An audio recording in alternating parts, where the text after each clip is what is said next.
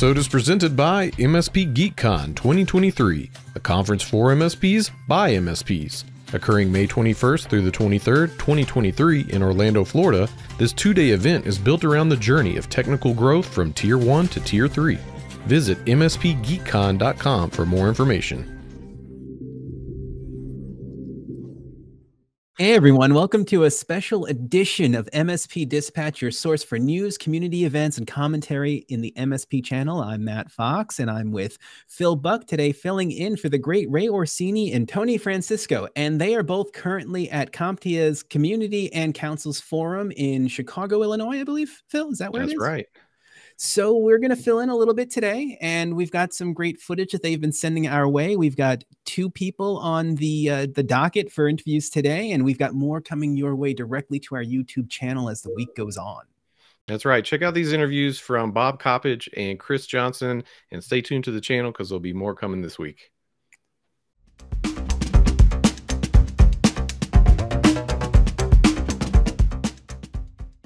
What's up, ladies and gentlemen? Welcome to MSP Dispatch Quick Takes. We're here at the CompTIA Community Councils Forum in Chicago. And here joining me is Chris Johnson, give me the title again, sir? I run cybersecurity compliance programs. Cybersecurity compliance programs for CompTIA, and also podcast host of MSP 1337. How you doing today? I'm doing great. Thanks for having me on the show. Absolutely. Thanks for coming on. So talk to us first about your background. What got you into CompTIA first? So like many people that are here participating at CCF, they came up through volunteerism, learning about CompTIA. So once upon a time, I had an MSP. We were primarily in California, and then we had some Midwest clients. So we kind of grew organically that way, like many MSPs over an 8 or 9 year period, sold the company. During that time, I was actively engaged in CompTIA. When I left the MSP space, I took on a role as a CISO / tech director for a school district, and kind of left almost the channel completely. But I stayed engaged with my former peer group. I was involved with MSP Ignite, and kind of through that, when COVID hit, I started getting re-engaged with the channel. And obviously, one of the biggest challenges that a lot of MSPs face is, how do I improve my cybersecurity posture?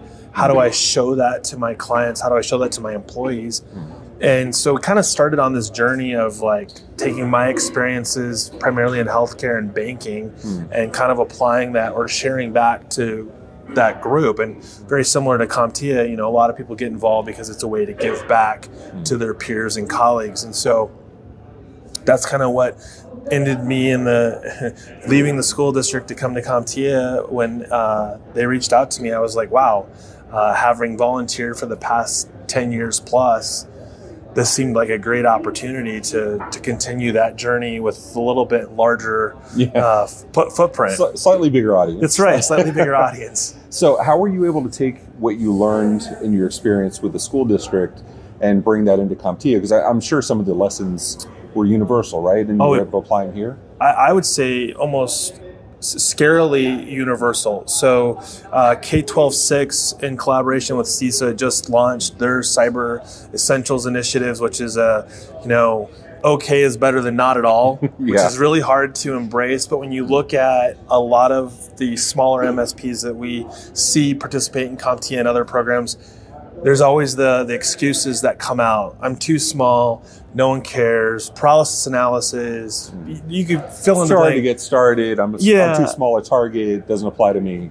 And the crazy part is that's not unique to solution providers. Right. That is a universal theme across all industries. And what I witnessed in the K-12 space and applying it here is the one key difference is MSPs don't have bureaucracy that sits above them. They are the owner and the decision maker.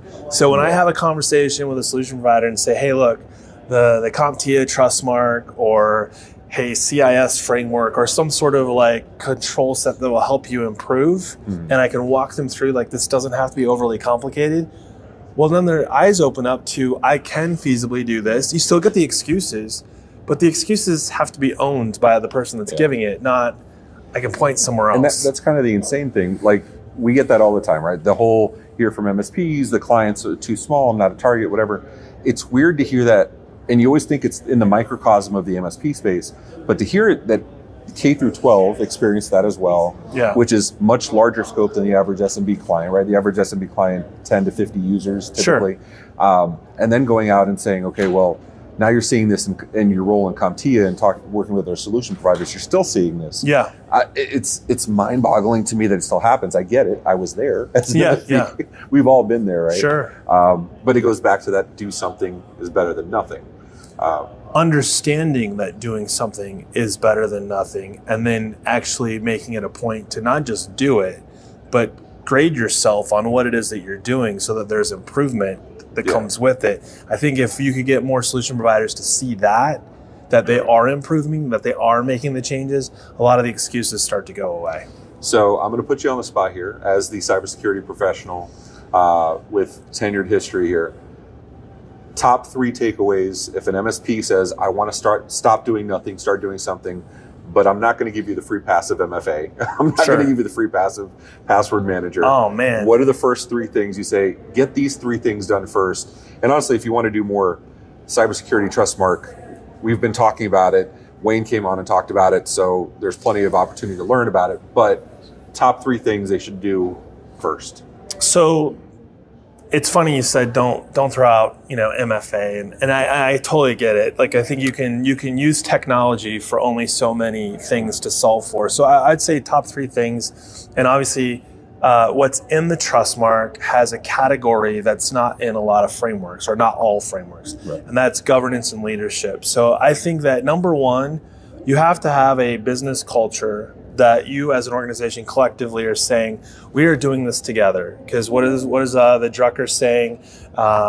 Strategy or culture eats strategy for breakfast. So if you have the right strategy, that is not going to help you very much if you don't have the culture to go with it. You need the adoption. Got to have the adoption. The second one would be, if you don't have documented processes and procedures, then it's all for naught. And I think that part of that is tied to when we introduce technologies into organizations. If you don't document how it's implemented and the way in which it's solving for a safeguard or a control within a framework, then how do you solve for it when that person who implemented it is gone? And we've seen the IT glue commercials with the hit by bus. It's like, oh man, that's real.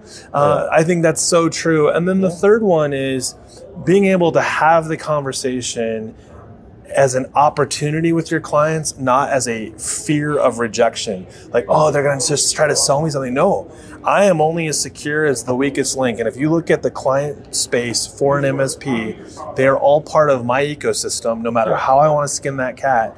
So that third one is almost as critical as the other 2. In fact, I would argue that they're not necessarily in a sequential order. It's like these are the top 3. So that would be my top 3. All right, perfect. So if they want to learn more about the cybersecurity programs at CompTIA, they want to learn more about the cybersecurity trustmark that's going to be coming out, how do they get a hold of you? So cjohnson@comptia.org, or you can find me on LinkedIn pretty easily. I would say stay tuned to the news PR releases from CompTIA surrounding the trustmark that will come out tomorrow and later this week. And then, the whole program really is going to kick off at the end of the month. Looking forward to it. And again, I invite you guys, it's not just because he's here. MSP 1337 is on my weekly rotation on my podcast list. Go check it out. Chris, thank you so much, man. Appreciate it. Hey, thanks for having me.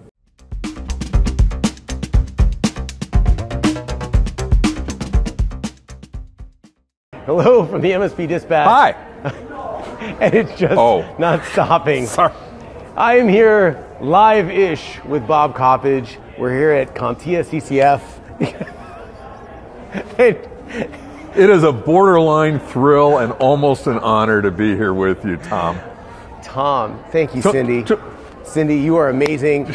Bob Coppedge, how the heck are you? Very rare I can catch him, very rare. How the heck are you? I'm here in the person. We see each other literally out of state every single time in different locations, and we just did a podcast together. Right. Your Thank podcast. You. I appreciate it. It's amazing. And we're here at CCF. Why are you here? Tell me about it. Because you are here. And because of that, I was drawn, almost like sirens, drew the sailors to their fiery death on rocks or like whatever. A dog to poop. You just gotta like, you gotta roll in it. You gotta do it. But enough about my hobbies. So, Bob has a very unfortunate disadvantage when it comes to sarcasm and humor. It's clearly the weakest part of his skill sets. However, some of the strongest attributes you have are frameworks of business. You are a very seasoned, battle-proven individual from the MSP community, the very community. I'm old. Back to the humor disadvantage. You are a seasoned veteran in the MSP community. You are a true evangelist of education through exposure with your videos, your educational videos, the podcasts that you've been doing, the framework and the overall consulting that you do to help others improve the community. Why are you here? What is your involvement here at the CompTIA event? So, like you, but better.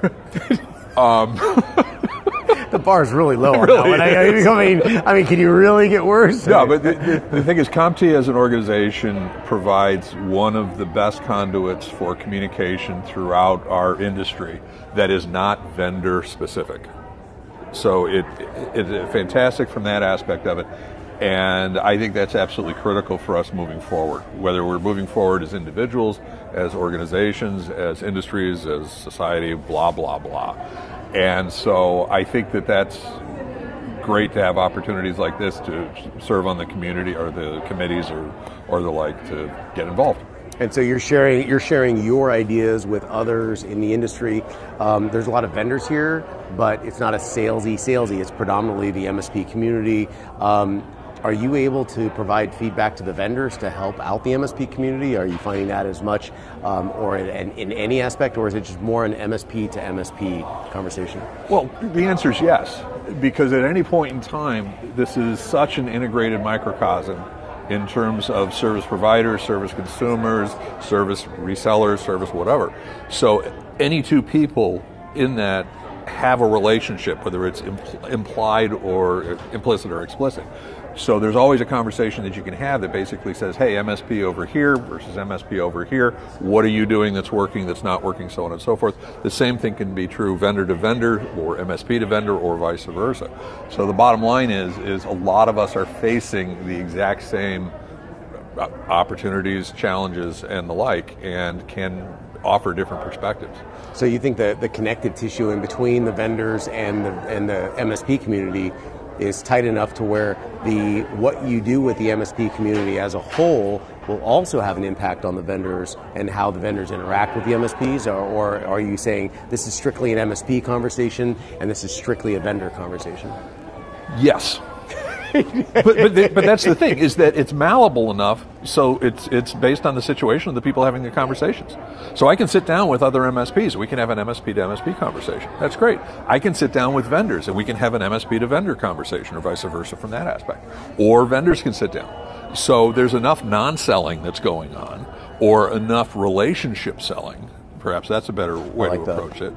That we can actually talk about, well, here's the WIFM for me, what's in it for me, here's the NIMBY not in my backyard for me, and what's it for you, and then how do we come up with a relationship that's going to shore up so that both parties can say, yeah, I got something out of that. I like that. All right, and it doesn't involve money necessarily changing hands. It usually doesn't, actually. So you're suggesting that people are doing business with other people. I think people are advancing the relationship with other people, and it doesn't always manifest itself as business. So in other words, if I basically have a conversation with somebody and I say, hey, I need more help from the vendor world to help me communicate to my end clients, well, the vendor may sit back and go, oh, okay, I'm reselling services to people like you. That helps me come up with a better communication process. Absolutely. No money changed hands. Wow. See, this is exactly what CCF is about. We're talking communication, we're talking relationships, we're talking shared knowledge, we're talking a little bit of sarcasm, potential humor, a lot of Sarcasm, a lot of sarcasm. And ripping on Tony. I mean, let's be honest. It's good to be the lightning rod. Tony. Oh, that's right. That's it. That's it. Oh, is my face red? No. On that note, Cindy, Bob, absolute pleasure seeing you, brother. You are amazing. Thank you so much for the interview. CCF, CompTIA, if you're not here already, come next year. You have to do it. Yeah, you really have to. It's in the fine print. Take care, everyone.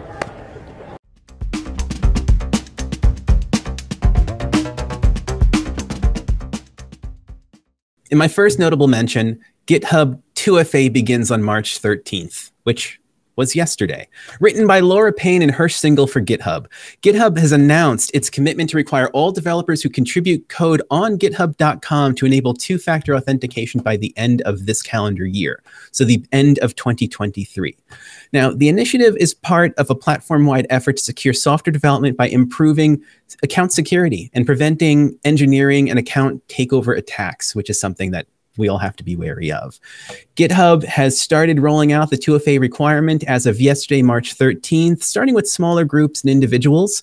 I was one of those individuals and went ahead and set 2FA up for myself today, and it took less than 2 minutes, so I do suggest everyone go ahead and take care of it as soon as they get the ability to do so.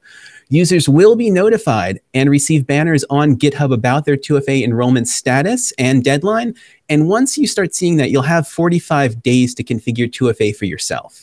Once 2FA settings are in place, GitHub will ask you to review them 28 days later, which is a fantastic move because we need to make sure these things work. We need to make sure that we're securing the software supply chain.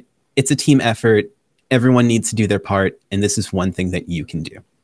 And in my next notable mention, General Motors explores using ChatGPT in vehicles, written by Nathan Gomez and Joseph Reut for Reuters. General Motors is exploring the use of ChatGPT as a broader collaboration with Microsoft. Now, of course, Microsoft and GM partnered in 2021 to accelerate driverless vehicle commercialization. So this makes good sense. Now, ChatGPT could be used to access information on things such as vehicle features, to program functions, or even integrate schedules from a calendar, which could be handy. Now, GM is saying that this shift means customers can expect vehicles coming out in the future to be much more capable and fresh when it comes to emerging technologies, which is fantastic. And at the same time, Microsoft is ramping up its efforts to embed more technology in vehicles, from infotainment systems to automated driving operating systems. So we'll have to see where this goes. And in my first notable mention, Microsoft OneNote to get enhanced security after recent malware abuse, written by Sergio Gatlan for Bleeping Computer.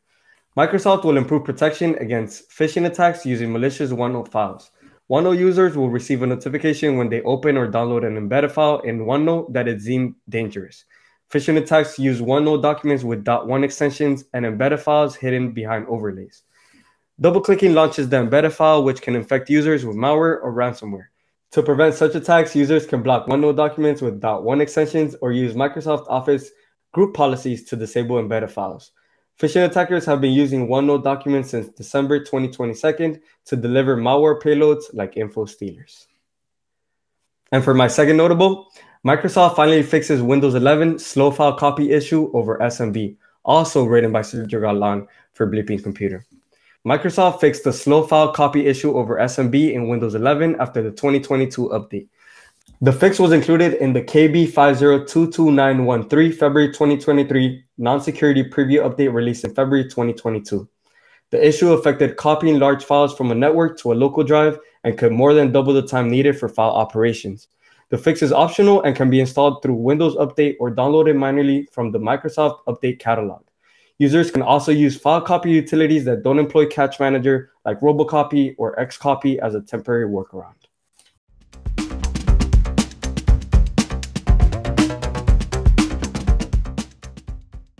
And in our resource of the week, 8 things that you can do with an extra hour of daylight that will help you be a better entrepreneur. Written by John Boyknott for Entrepreneur.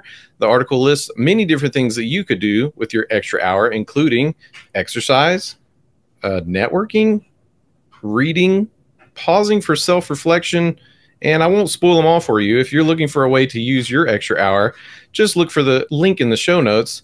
Unlike me, I'll be getting an extra hour of sleep because I have 2 kids and a dog that do not understand daylight savings time.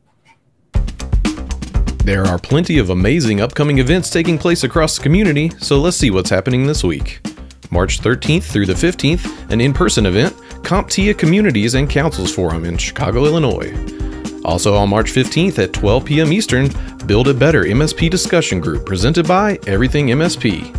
And on March 16th at 1 p.m. Eastern Time, Practice Makes Perfect, How to Run a Tabletop Exercise presented by Huntress. And coming from the MSP Media Network this week, we have, in case you missed it, Technical Deficit Episode 7, Solving the Top 5 CyberDrain Sysadmin CTF Challenges with Kevin Teglar. On March 16th at 6:30 p.m. Eastern, the Tech Bar Podcast Episode 54 with Emilio Garcia of Tier 2 Technologies. And of course, on Tuesdays and Fridays at 10 a.m. Eastern Time, MSP Dispatch presented by the MSP Media Network.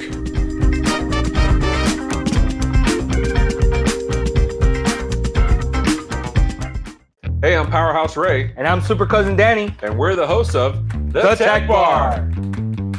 Pull up a stool with us every other Thursday at 6:30 p.m. Eastern for drinks, jokes, and games with your friends in the MSP channel.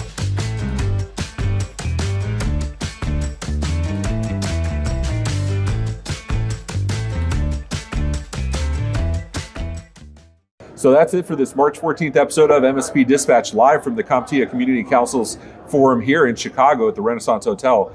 Tony, we've learned a lot of stuff. We've seen some amazing announcements. We have more interviews that are going to be just on this episode. They're going to be all week long because so many amazing people, like you said, so many amazing people under one roof. It's great. What were you most excited about for CCF? Honestly,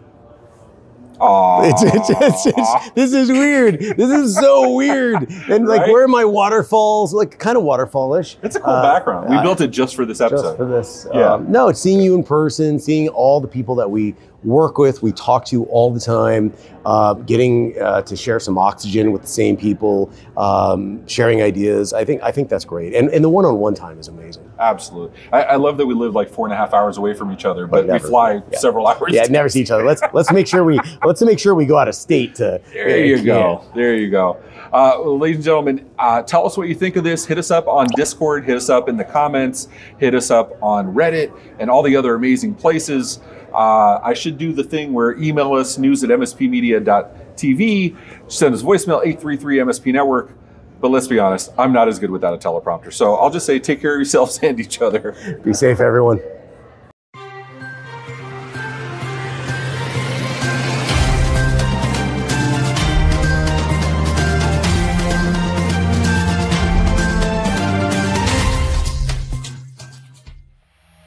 This has been a broadcast of the MSP Media Network.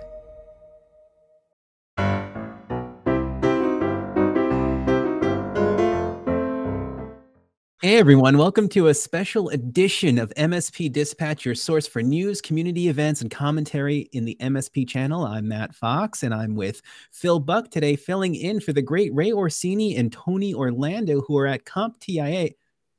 Yeah, it's so good. And I wasn't even trying to make it commend work. You for jumping right in. That was great. GitHub announced its commitment to require all developers to contribute. Okay, here we go. I did that for you, Simon, so you could see what it looks like to completely mess up and bite it. Users are also going to be asked to perform different types of tasks. And hold on a second, because someone's entering my front door as I'm speaking. Let's just give this a second. So it's okay, Simon. You can laugh on camera too. It's all right. We got to get some outtakes in there for Ray and Tony. They're going to appreciate it. Yo. Oh, wait, hold on. Hey, Ma, did you get Cheez-Its? Mom got Cheez-Its. All right. It's a wrap.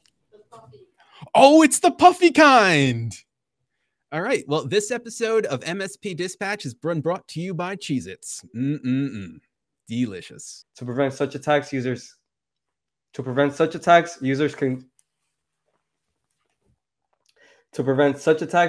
block OneNote documents with what? Oh my God. Hold on. This is harder than it looks. Okay. Does that work? Yeah. It was a little spotty, but you're muted.